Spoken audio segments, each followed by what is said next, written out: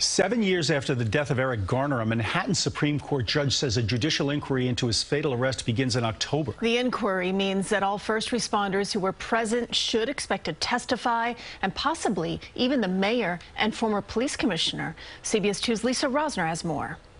We're still fighting. We still don't have the answers that we need. But some answers could be coming soon. After Monday, a Manhattan Supreme Court judge decided there will be an inquiry into how the city handled Eric Garner's death.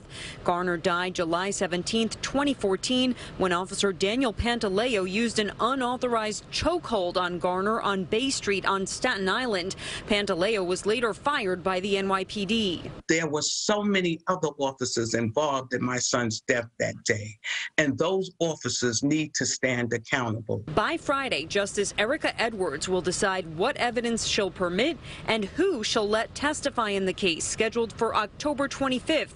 The plaintiffs, which include Garner's family and 4 other petitioners from different organizations, want Mayor de Blasio and former police commissioner James O'Neill to testify. We've laid out for the court in our submissions of public statements and even quasi-public statements that these officials have made that show that they have personal knowledge and they have personal involvement. The plaintiffs also claim some information on the police report was false and say the judicial process will allow them to get records they've been asking for since 2019. So we'll look at them as to sort of the basis for the stop or lack of basis, the excessive force at the scene, the leaks of arrest history and medical information, and then the investigations or lack of investigations into that conduct. In court, the city's attorney argued the mayor and police commissioner should not have to testify because they don't get involved with day-to-day decision-making.